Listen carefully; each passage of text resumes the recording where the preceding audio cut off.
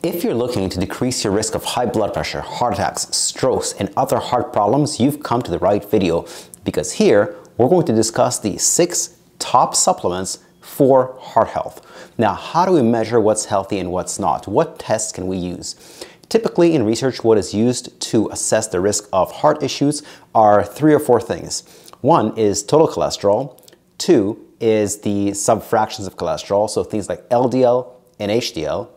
And in some studies, it gets even more refined. LDL number, LDL size, HDL number, HDL size, triglycerides, as well as blood pressure. So the big 3 are really cholesterol and its derivatives, blood pressure, and triglycerides. So let's talk about the top 6 supplements for heart health. In no particular order, one of the most common ones being used, and for good reason, is fish oil. One meta-analysis found that fish oil reduces blood pressure by about 8/5 millimeters of mercury, but the dose is very important. It only does so when taken at about 15 grams per day. Lower doses of just 1 or 2 grams don't do it, or don't do it to the same extent, so the dose is very important. Another meta-analysis found that fish oil also reduces triglycerides, but not cholesterol levels. So we have 2 of the 3 markers of heart health being affected by the right amount of fish oil, which is 15 grams per day. Now this is for treatment, this is not for maintenance. Maintenance, you can probably use much lower doses. The second supplement for heart health is garlic extract, also known as allicin, A-L-L-I-C-I-N. In one meta-analysis, garlic extract reduced high blood pressure by between 16/9 millimeters of mercury. This is very, very significant. How does garlic extract reduce high blood pressure? There are 3 possible mechanisms. One of those is the reduction of cholesterol synthesis. In other words, the liver starts to make less cholesterol, so there's less of it inside the arteries, opening up the space for blood to flow through smoothly. That's 1. 2 is the prevention of LDL oxidation. We know that there are 2 types of cholesterol. There is LDL and HDL. When LDL, or low density lipoprotein, is oxidized, or in other words, it's rusting, that increases the risk of heart disease. And number 3, garlic is a vasodilator. In other words, it opens up blood vessels. These are the 3 mechanisms by which garlic lowers blood pressure. But it's not just lowering blood pressure that it protects, that's not the only mechanism by which it protects the heart. Garlic also affects cholesterol profiles. In one meta-analysis, garlic extract reduced total cholesterol by 9% and LDL cholesterol by about 4%. Now, if this doesn't sound like much to you, a reduction of 8% in total cholesterol reduces heart disease risk by 38%. So it has very, very powerful effects. The third supplement we're going to talk about for improving your heart health is magnesium. What magnesium does is it's a mineral that lowers blood pressure, and in one meta-analysis, 370 milligrams of magnesium lowered blood pressure by 4/3 millimeters of mercury in people with high blood pressure. Having said that, from my own use of it with clients, I've seen reductions greater than that with doses higher than that. Some of my clients go as high as 2,000 milligrams, and we see much more significant reductions in blood pressure. In another meta-analysis, they wanted to figure out, does magnesium affect cholesterol levels and triglycerides? And the answer is no. The only way that magnesium improves heart health is through its effects on high blood pressure. So very good supplement to take if you have high blood pressure, but speak about it first with a pharmacist. The fourth supplement that we're going to talk about for heart health improvement is olive leaf extract. In one study, they found that it reduces high blood pressure by 11/4 millimeters of mercury in people with high blood pressure. The dose that they used on average is about 500 milligrams twice a day.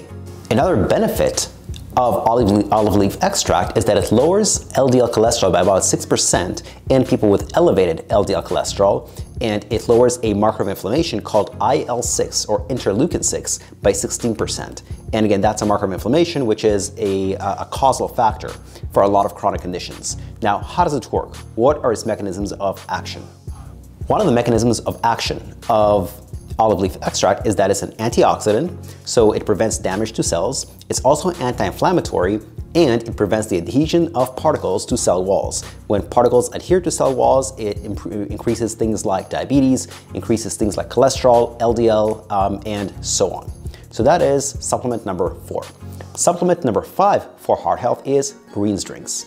These are powdered green vegetables. Now, if that sounds disgusting, if it was pure vegetables, yes, it would be, but it's actually flavored. Most flavors are things like orange or citrus or pina colada or something like that. One study found that supplementation with 1 scoop per day of greens powders lowered high blood pressure by 12/7 millimeters of mercury when taken for 90 days.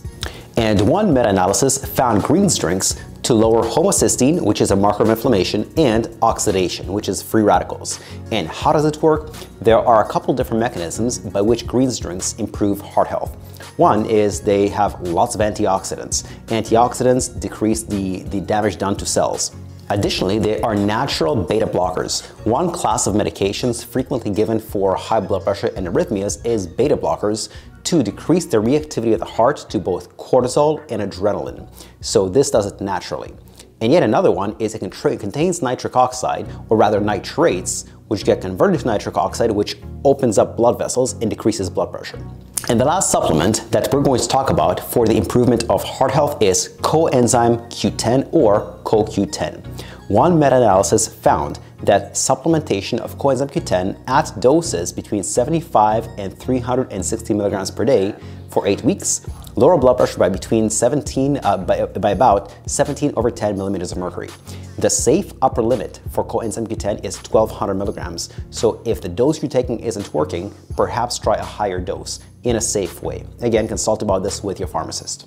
And in another meta-analysis, coenzyme Q10 had a very small impact on total cholesterol. It reduced it, and it had a very small impact on HDL cholesterol, the good cholesterol. It increased it and had no effect on LDL cholesterol. Now, how does it work? Well, coenzyme Q10 is a natural, what they call ACE inhibitor.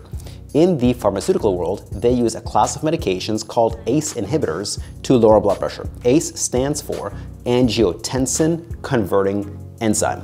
And what that is angiotensin is a hormone that raises blood pressure. And this, coenzyme Q10, is a natural ACE inhibitor. Another mechanism is a calcium channel blocker. In other words, calcium causes muscle contraction, but anything that prevents calcium from contracting calcium from binding to cells decreases blood pressure. And magnesium is one way to do that, which is why that works. And so is coenzyme Q10. These are the 6 most powerful supplements for heart health. Now, don't go out there and start taking each supplement. What you want to do is speak to a pharmacist first, because there are interactions between supplements and medications. Not all interactions are positive. Some could be deleterious. So take your due diligence and make sure you speak to a pharmacist first. Additionally, I should make a note on dosage. It's very important to start at the dose that it says on the label, but if it doesn't work, don't conclude that that supplement doesn't work. Just make sure you're taking the right dosage. So try raising the dosage up and up and up until you reach the safe upper limit, which you can figure out by just typing into a search engine, safe upper limit for name of the supplement. I hope you like this video. See if these supplements work for you. Speak to a pharmacist first. If you like this video, my name is Igor. Click like and subscribe.